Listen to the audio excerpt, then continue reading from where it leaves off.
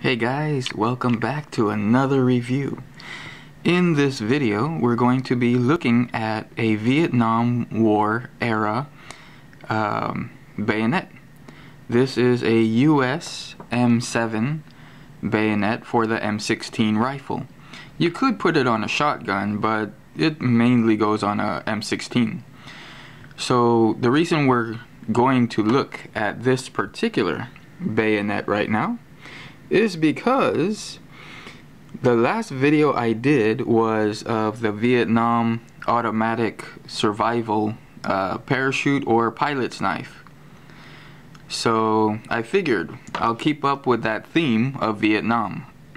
So that's why we're looking at this bayonet. I did this review about, I'm gonna say 8 or 9 years ago, but nobody was really interested in it. And there was hardly any reviews on this particular bayonet, but now I mean, these videos for this particular bayonet and others are all over YouTube. Some have so much information already that there's really not much to really talk about, for me at least. So we're going to get through this video quick and in a hurry. So for the most part, this is a very cool bayonet. Now you can see right here it's PWH U.S. M8A1. Most people, they see that, the M8A1, and they call this bayonet the M8, but it's actually not. It's just the sheath, and the bayonet itself is an M7. So this one has the number 39, as you can obviously clearly see. This one is not all rusted up like others that I have seen in the past. That, I mean, people, oh my god, they love the patina and they love the rust look and all that stuff, and everybody has their own opinion. Mine, though, this is 1964 to present day. This particular one is Vietnam era, somewhere from 1964 to 1973, around there. And how can you tell? Well, this one has the BOC guard on it, the stamping, I mean. I'll show you that in a minute. And these are razor sharp. Now you can get some that are in really rough shape.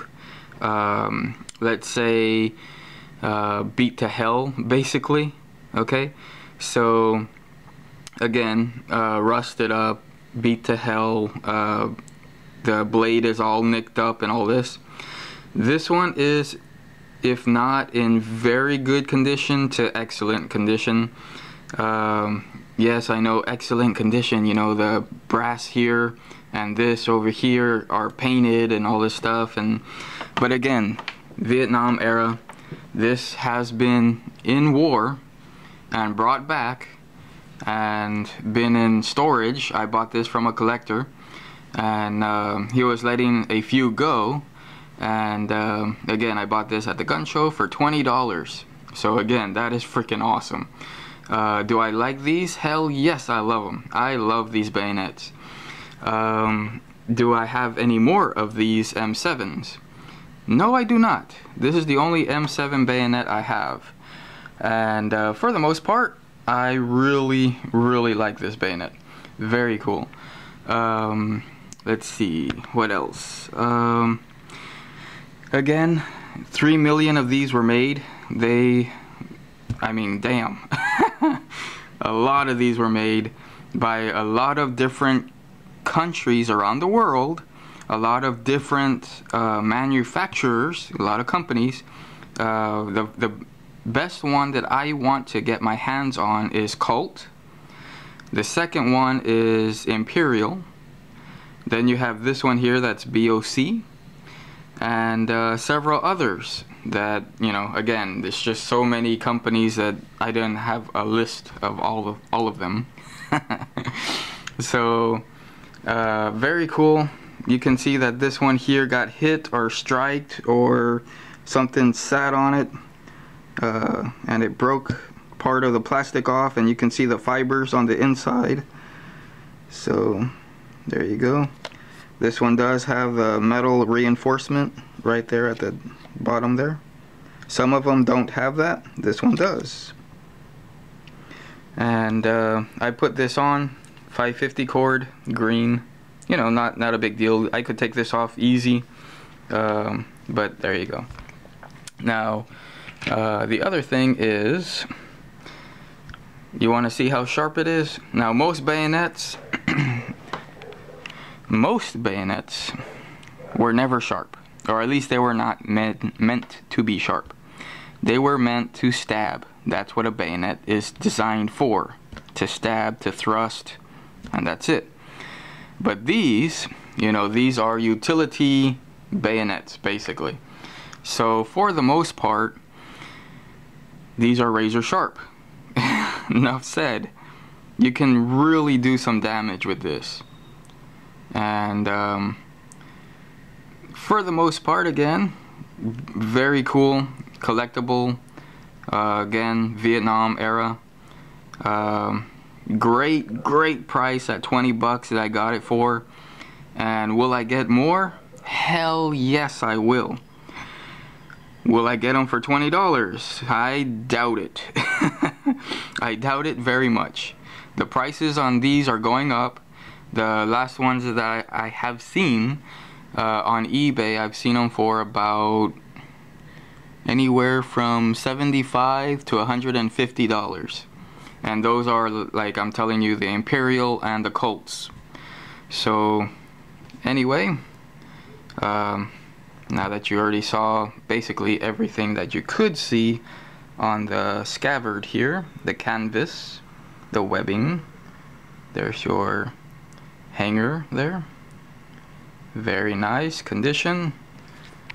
Let's look over here, the stakings. You can see where they hammered it. Okay, let's take it out and see how sharp it is. Now again, beautiful, badass knife, man. Or bayonet. I keep calling it a knife because, well, I'm just so used to calling, you know, blades knives. So this is a bayonet. You can see right there the bayonet blade. Now the phosphate, if I am mistaken or not, the finish on that is coming off, which I do not mind at all. It's just, I mean, hey, Vietnam era, come on. It could have been used, well used actually. Who knows if it was used by the purpose that it was made for, or if it was cutting cans, or like opening cans or boxes, or whatever the case may be. There you go. So let's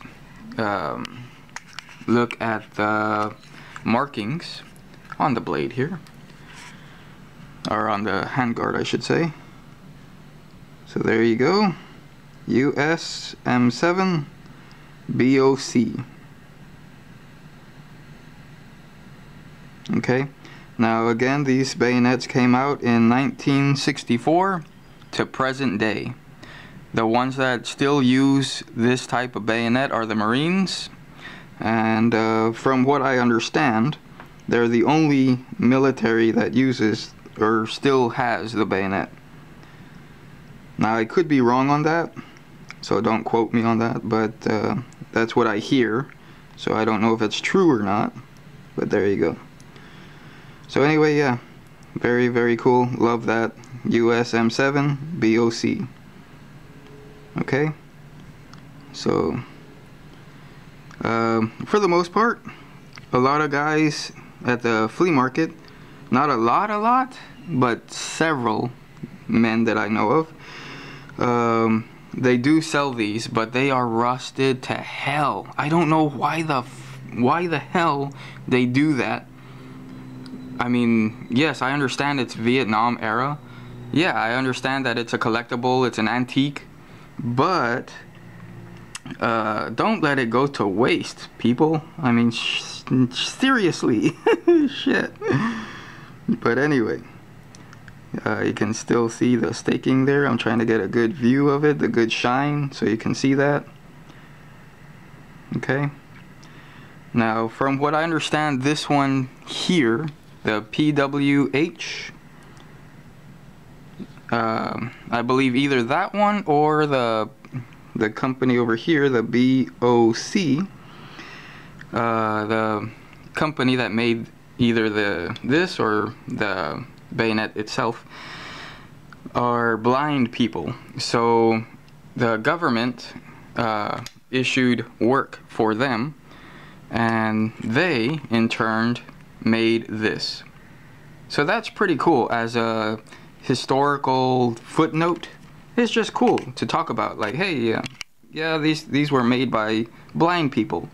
Not saying, you know, anything bad about it. They needed work. They made government issue bayonets. That's badass in my opinion. Freaking awesome. So let's now look at how sharp this baby is. And again, most of the time, bayonets were never designed to be razor blades. This one sure as hell is. Okay, let's look at this side, the top part.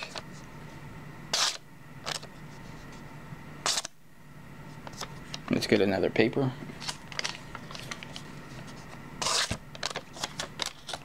Don't look at the camera when you're cutting.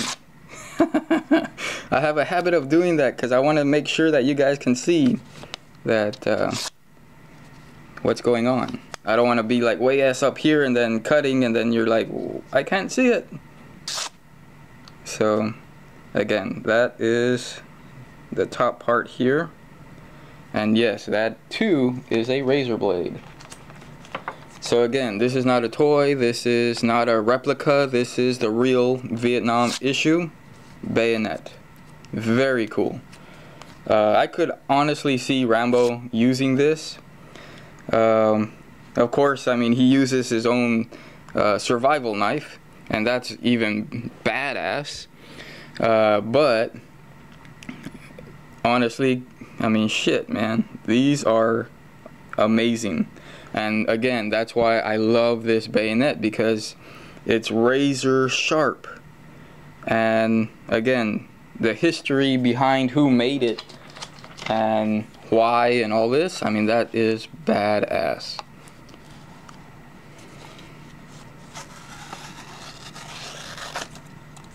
Okay, you can see right there.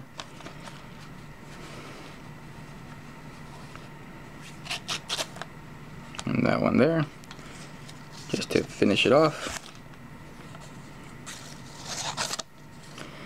Now you can see probably that I do have the blade oiled, and again, I just don't want it to rust. It's a carbon steel. I believe it's 1095 carbon steel, so it will rust on you if you don't take care of it. But I, again, always put oil on my blades so that, again, it will prevent corrosion, rust. So, freaking awesome. So, let's try this again. I'm gonna try and get it. I mean, you can just see that. I mean, damn. Let's do it on this side too. Trying to get a good view here, a good cutting edge. This way I don't cut my fingers as well. Trying to prevent from cutting my fingers.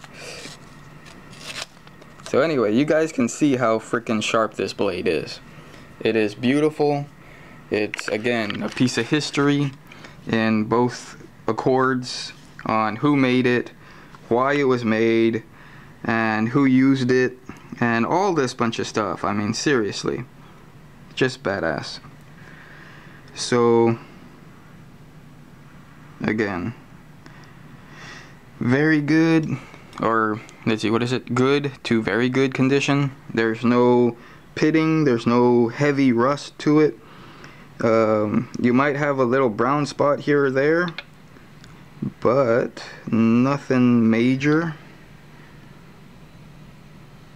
And that's about it, guys. I mean, I'll put a a link in the description in case you want to learn more about this. 3 million of these were made, and most of those either are back here in the U.S. or stayed overseas, and who knows if they're still around or if they're, you know, rusted up, eaten away,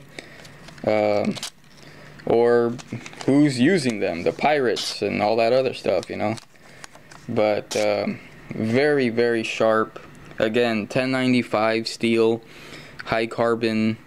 Even if you do have one or find one at the flea market, beat to hell, and again, it's all dull, you can sharpen it to this point here, or a little bit, maybe a little bit sharper.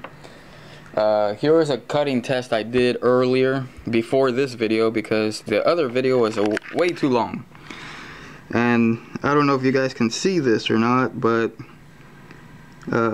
same blade, cut right into the paper, shaved the paper in right in the middle of the paper, right here. So I mean, I'm trying to recreate that, but I'm having a hard time right now. But yeah, that was freaking awesome right there. But let me try a little bit more just to see if it will recreate that cutting that it did before. And again, I gotta watch my fingers here.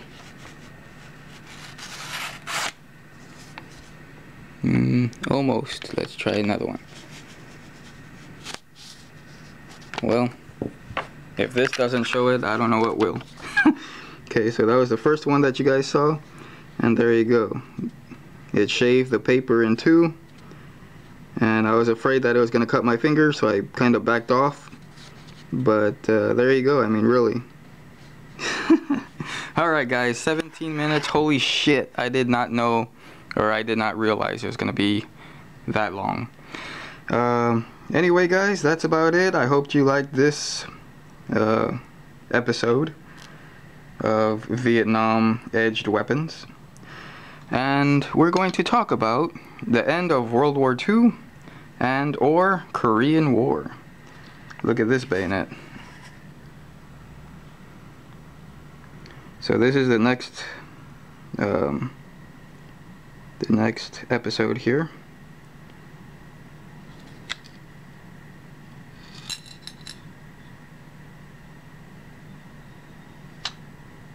Why does this one look different? This is an M4 bayonet. Beautiful condition. Alright guys, that's enough. Talk to you later. Bye.